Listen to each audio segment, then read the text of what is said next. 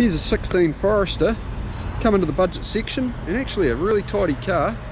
And we'll walk around. Late model car for the money, I believe.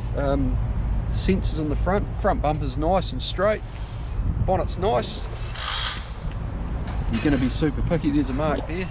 Right front tyre, wheel, down the right side's nice and straight. Right rear tyre, into the set of mats. It's not all bad. And just round to the rear, there's a wee mark there. It's actually a very straight vehicle. Imperfection there, around the left, and just a wee mark there. But generally, there's a wee bit there. Left front tyre, tidy car. We're going now for the road test. So it's done travelled 116 k's, due for a service at 129, 2 keys.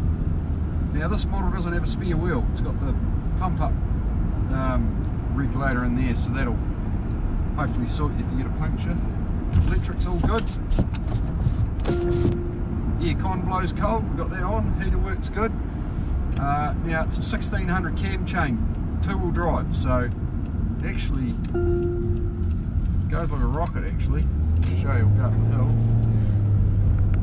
No underbody rattles. Very tidy car, and 5-star safety. So if you're buying a 2016 model, there's your reason for buying that later model car if it fits your budget, just for safety. Stability program.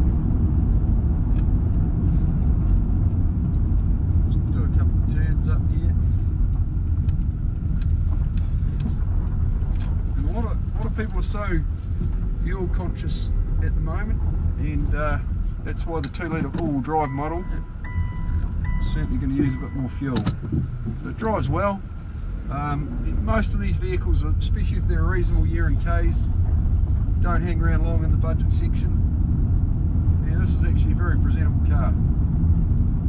So you can book your test drive online or apply for finance. And if you've got something to trade, you can also submit, fire away for a trade-in valuation.